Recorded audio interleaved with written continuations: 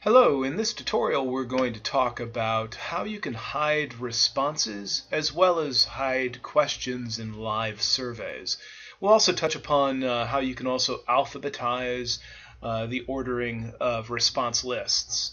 I'm here in the Survey Manager in our OM test account in the Surveys tab. As you can see, I've already created a hide response, an online survey labeled hide responses, and let me just go in here and edit that, and I'll show you. Go to the wizard in the define questions step 1 of the 5-step wizard. You'll see here in the first question I have created a list of names, and this of course could be a list of anything, but let's say it's a healthcare facility and you're asking what doctor the patient is here to see, or a financial institution, what teller or representative did you meet with or serviced your needs today. And so I'm going to go in here and edit this question and show you how. Let's say this survey has been running for 3 months and one of the doctors left the organization or one of the bank tellers has left the organization. You don't want to have to recreate your survey to just remove one name. This way you can go in and hide a response. So we'll go ahead and edit this question here, and I am going to hide Russell John. So I'm going to go in and hide response, and you'll see the screen updates and it gives us an HD, which is the acronym for hide response, and I just select that adjacent the name I want to hide.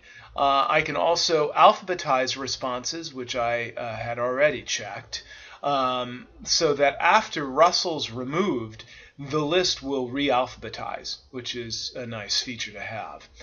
You can also hide the question. Let's say you have a 10-question survey or a 100-question survey and you want to remove or hide a few of those questions without having to redo the entire survey. You can go in here and check hide question, and that will automatically hide the entire question from appearing in your survey. And of course, as with any of our surveys, you can distribute this as an offline or an online survey to a mobile web browser or our native survey apps running on iOS, Android, Windows, etc. So since our system does support multi-mode, when you do it here, you can also apply it to any of your distribution methods of the survey.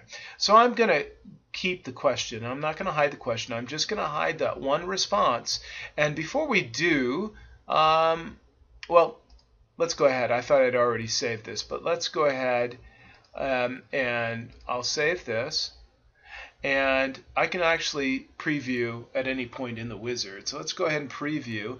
And it shows me I can either preview this on a PC browser or a mobile browser or a tablet browser. And our mobile and tablet browsers are full HTML5 capable, very rich feature functionality there. Okay, I'm going to preview this right here on my PC browser, and you'll see Russell is no longer in the list of question 1.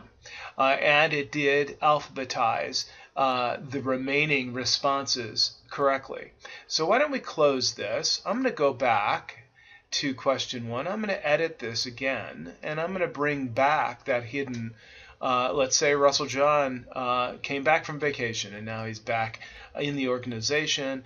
I don't want to hide him anymore. I'll keep alphabetize responses on, save, and I can preview again. And if your survey is live, this will just update in real time to any live survey you have already published. So let's preview again here in our PC browser option, and now we see Russell John, who, given R, is the last to be in the alphabetized listing sequence of question 1.